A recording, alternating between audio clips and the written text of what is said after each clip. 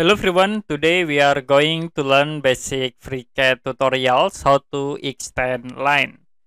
Okay, I will go to new drawings and you can click part designs, create body, create sketch, and I will choose top plane.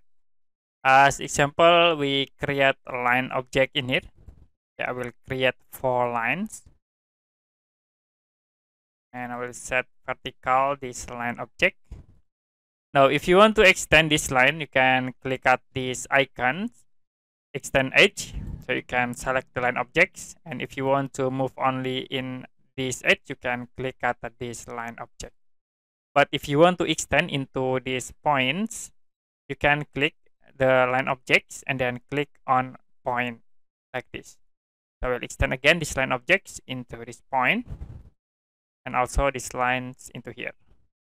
Or you can use trim command to cut this line object. Okay, that's it for basic FreeCAD tutorials how to extend line. And if you have any question about this tutorial, you can comment below this video.